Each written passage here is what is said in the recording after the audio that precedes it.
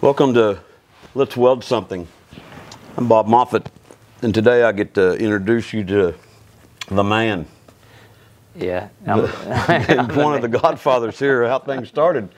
Man, I haven't seen you since you kicked my butt in the golf course. That's right. That's right. I don't like losing either, old buddy. Yeah, I'm telling you, that was brutal. Yeah, well, but it was also very fun. Yeah, it was. Yeah, Very that was fun. That was our first introduction out in the golf course. Yeah, my partner was more interested in his music than playing golf, it seemed like, and but that was a great time.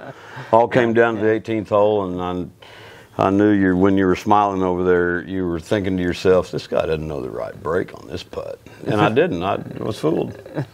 I was over at the John Deere. It was a very beautiful golf course. Yeah. How you been? Hey, I've been great. I enjoyed my experiences in my younger days, building welding material sales, and did a good job. 16 years now. Legacy is carrying on. I turned it over to my son, and he's done a great job with the business, and he has moved in other directions and kept up with the modernization of the whole facility. You see things changing in ways that you didn't think were ever going to happen. No, when you were, look at you and I. You and I started out. We're operating now books and encyclopedias. Right. And look at it. You punch a button down, you got access to all the information and social media and everything's instantaneously around the world. Selling door-to-door encyclopedias is a lost art today. Yeah. But no, we always enjoyed it. Brian joined me, right out of college and took hold of the business. Well, he should. I mean, that's what kind of what's supposed to happen in America. You build a good company, your family's supposed to kind of follow along, support you. Yeah. I supported my dad's oil business. Yeah. I was going to go to the military, and he talked me out of it. He really did. Yeah, that's important, and he worked his way, right from the factory on in. I mean, he learned the guts of the product. He learned did it right. He learned how to operate. He learned our spooling operation, which was a guts. He spooled a few guys. He did, and he knew the equipment and how it operated, and he knew how to repair it, and he made improvements to it. And, I have a new respect for him, man. If he spooled. All of us spooled. Yeah, we all. Well, because I saw that operation yesterday. That was impressive, and how much actually goes into it. Yeah, but we all did it, and we that was the focus of our operation years ago. It was, and I'm trying to think of exactly what the date was on that, but it was probably in the mid '80s, whenever the Italians brought in the small MIG welder, the 110 volt. And we're introducing the banjo spools and the smaller spools. Yeah, well, they all incorporated 1 pound spools, and basically in this country nobody manufactured the 1 pound spools. So we looked at it as an opportunity to put ourselves in a marketplace supplying something that nobody was supplying. And the overseas spools, to be honest with you, were coming from Italy, were not that great. I mean, they were somewhat ragged. As far as the spooling itself? Spooling itself. It didn't look real good. They functioned, but we felt we could do better, and we devoted time and attention to building some spooling equipment that would do multiple spools at a time to sort of pick up the slack for the U.S. need as these small units kept coming in. The welding market as a whole, the welding distributor, they did not take to these units at all. Okay, they didn't. And I was in sales about that time, and I remember, I'd tell people, hey, if you buy that, I'm not going to be able to help you. Right. I'm not going to be able to supply your contact tips at a price that I have to buy at the same price as you, and I'm going to mark it up. So I didn't take to it very well when I was in sales early on. And they were distributed by the automotive aftermarket. They were distributed by the catalog market. The welding distributor didn't take to them, but they were selling so many of them that these people needed an avenue to buy these small spools and supply them. And who came along and did it? I mean, right off the bat, I immediately fell in love with this, and I sold a bunch of them. The Lincoln SP100. Remember that one? Yep. Yeah. The 110 volt machine. It had a totally independent volt and amp. It wasn't a synergic. It wasn't anything like that. And I sold that to a lot of automotive people. And I had a customer that moved from Jersey down to Cushing, Oklahoma, and they built atrium exhaust stacks for hospitals, and man, this guy ran, I don't know how many hundreds and thousands of pounds of 023 stainless. Yeah. That's all, and I sold so many of those machines. I'd sell them 20 at a time. Yeah.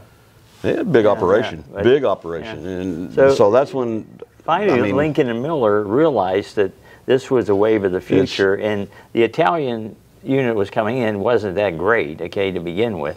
And they engineered, like you say, that Lincoln unit, and brought them up to an industrial standard to where they were durable and usable. I tried to shut one down one night in a demo. I was teaching then at Pioneer Tech, school that I graduated from, and I tried to shut one down. And I was welding on 1/2-inch bevel plate. I did a root pass downhill. I did fill pass 1, 2, 3, 4, and I think I was doing part of the cap or the last fill pass. And it finally shut itself down on the thermal protection overload. Just popped the, no harm. But that was a lot. It was a 10-inch long plate. And I just kept pulling the trigger one after another, just kept going. Yeah. And I was working it hard just to see what it would do. I was trying to make it fail, and it took a while. That's what I'm saying. It was so that's appreciation. Yeah. And I had, other people. My cousin down in South Texas bought the automotive aftermarket or whatever, and I'm going. He didn't know how to make it run. He was in jail with it. And I said, "Well, I'm coming down to visit family anyway.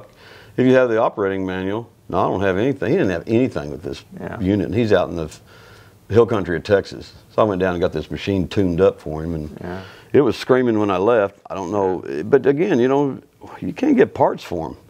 Where do you find little parts? You got machines that are $10,000, and a little 15-cent O-ring will just shut you down. You're not doing anything until you find one. That's what's difficult. It's frustrating sometimes. So the information that we can use today. I mean, gee whiz, we're doing Zoom meetings halfway across the world, and they're immediate. It's like I'm in somebody's office in Germany right now. Yeah. We didn't have that when we started out. But you know what?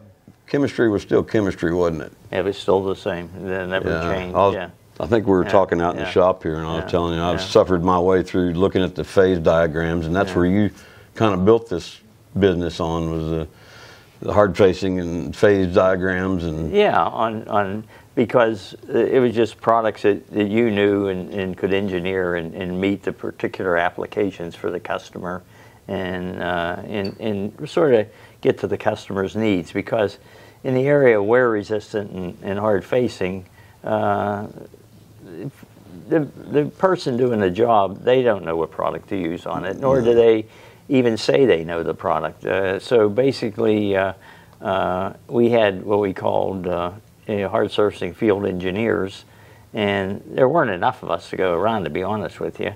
So we would work with distributors in various applications, in strip mining, in the steel industry, any place that you need. That's heavy wear. Yeah, heavy wear, heavy wear, and even believe it or not, steel mill rolls. Okay. I don't even want to know the forces that go in the heat and everything along with that. Yeah. So that brings up the question: where do you bring in a chromium? Where do you bring in a vanadium? Where's the manganese fit in? You got all this chemistry going on, and where does it all fit and fly? How do you make a product that you can put down on a surface that's going to not crack out, that's going to be absorbed or bonded into the parent metal, but yet be wear resistant and useful as far as the industry and the application it's in? You guys are out just like your doctors.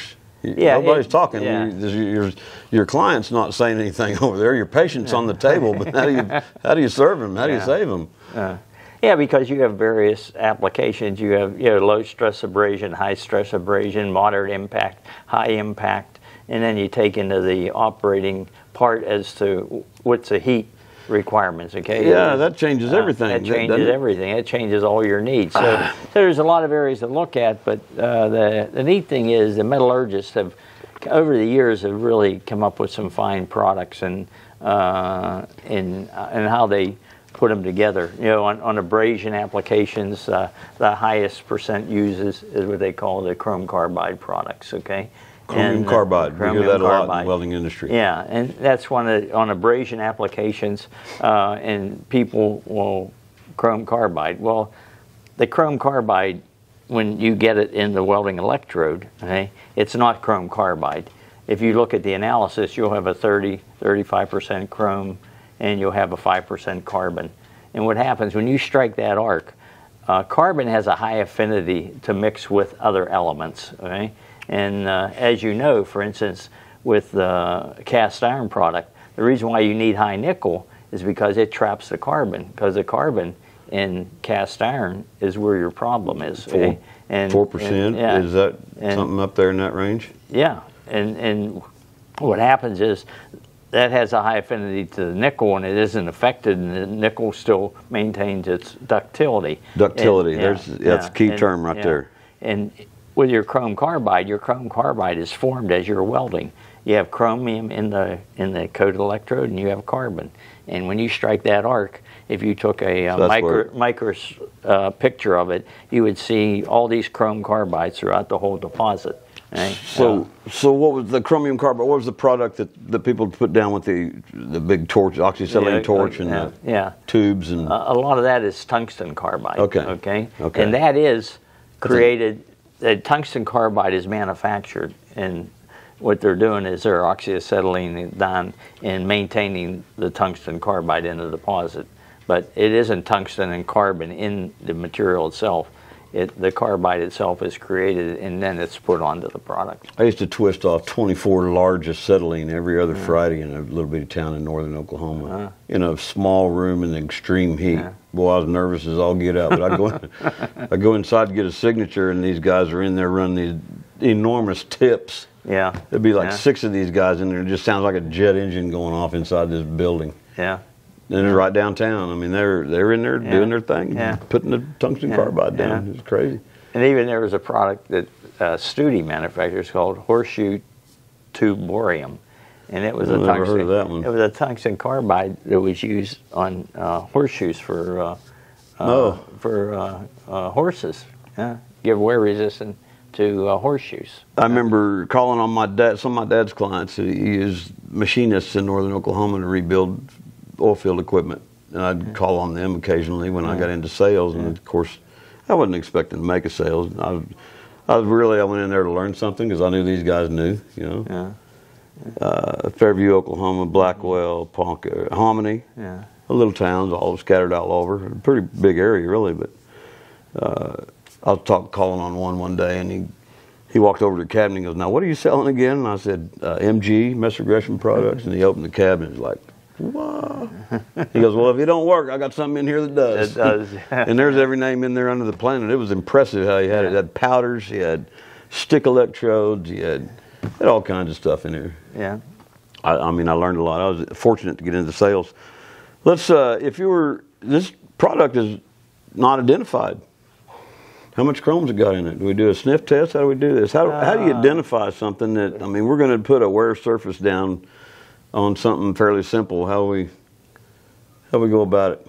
Well, basically, it's a hard-facing electrode, okay, and the data sheet is going to tell you, basically the chemistry and the hardness value.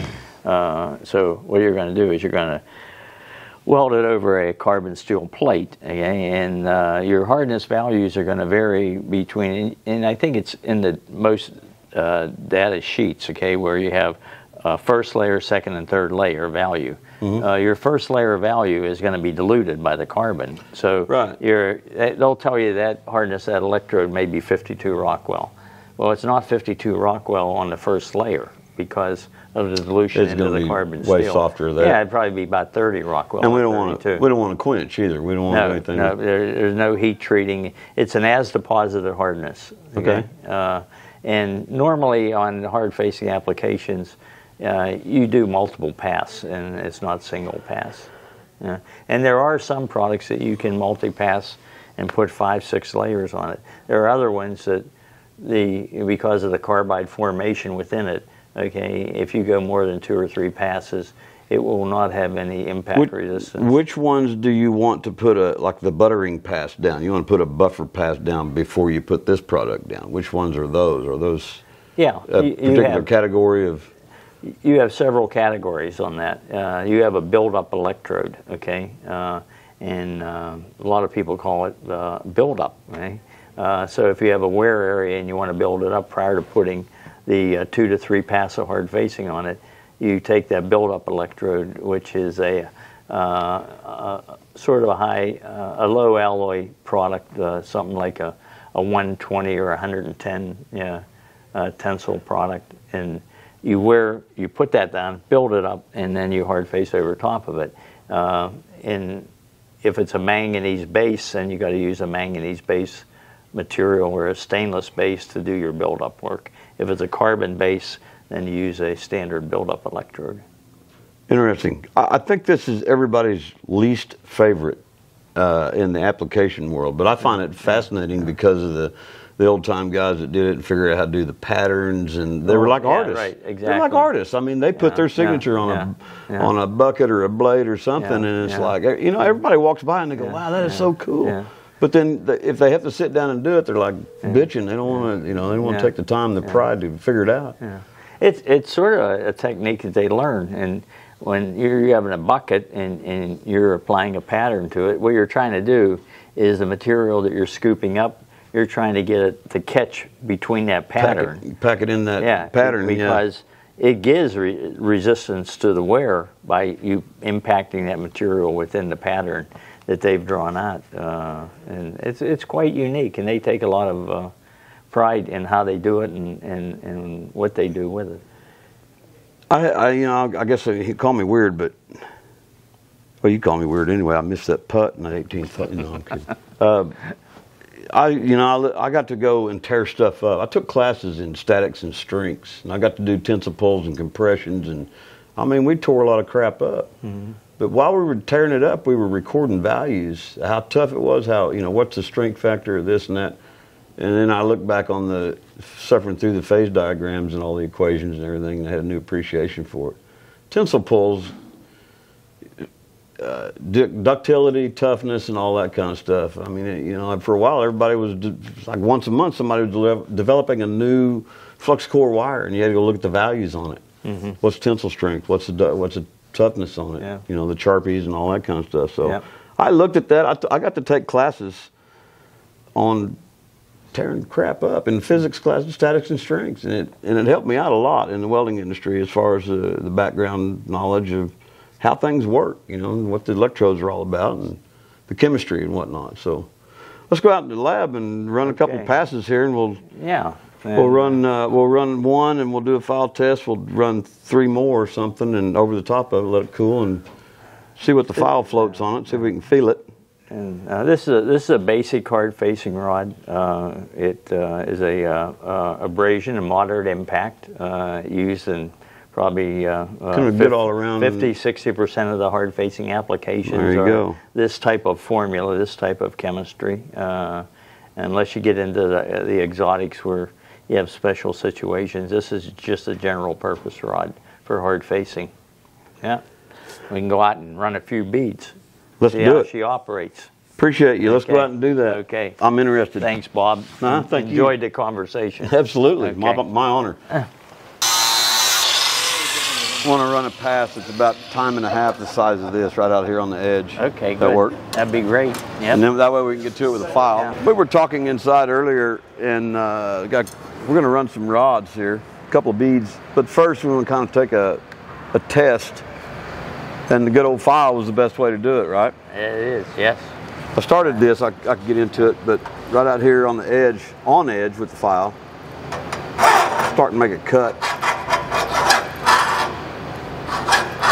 And that's just soft. That's just your carbon steel. It's just plain soft. I'm getting into it. I got a big notch cut in it. I can feel it.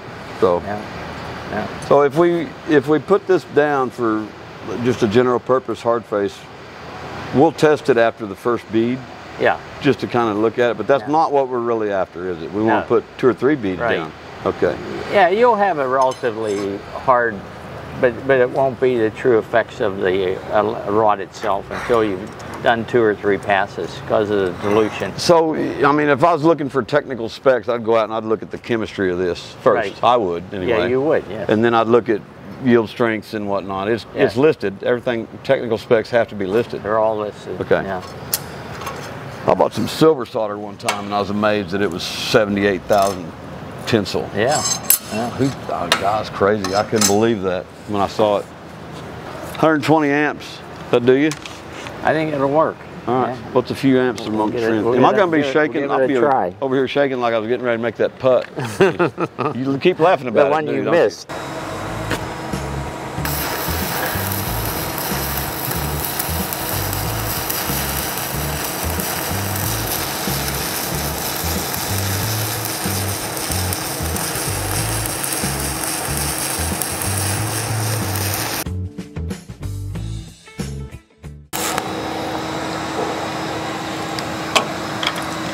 I noticed it's just sizzling in there. Very soft arc, very appealing soft. arc, I Yeah. should say. Yeah. Very appealing arc. Yeah.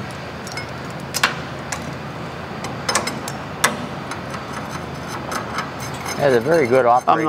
I'm not one to beat the crap out of my slag either, because I know it comes up and hits you in the lip or something, hits you in the eye. Yeah. Wow, that's impressive. Yeah.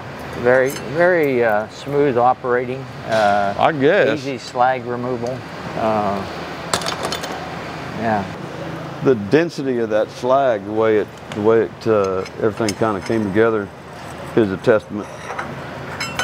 So, what do we have here as far as a typical chemistry, a typical, what am I looking at here? I can already tell that's harder than that. Yeah, yeah. You're looking at a chemistry is probably around a 13 chrome, 1.5 carbon.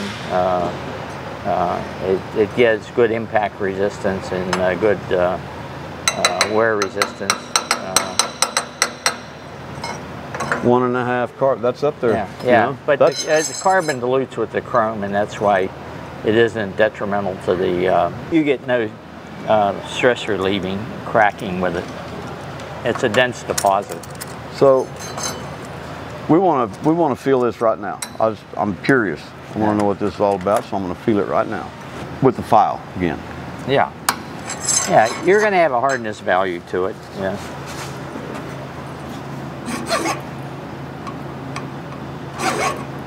I'm going to start out.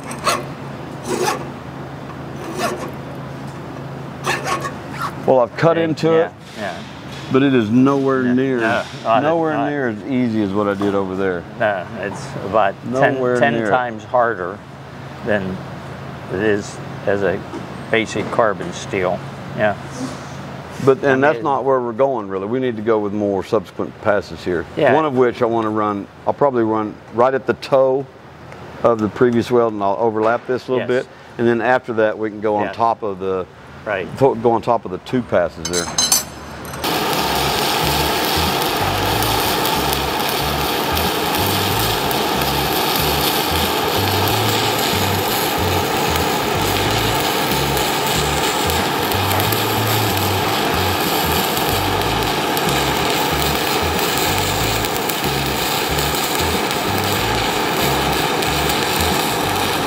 I got to do a restrike to finish that bead there.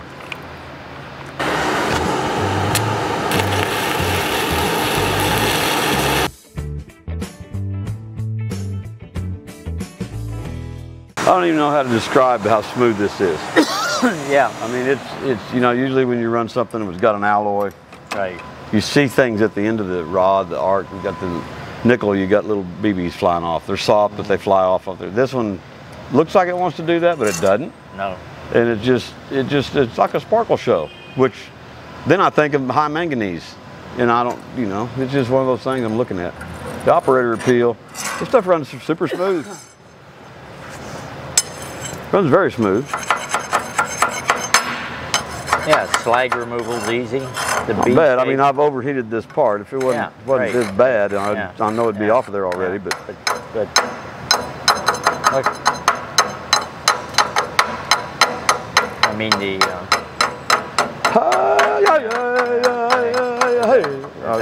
yeah, look at there. I mean the bead is outstanding. Golly. I don't even know how to describe how smooth that is. Yeah. And it's hot. We do want to let it cool off, but I don't think I'm going to be able to get into it even hot, just from the looks of it.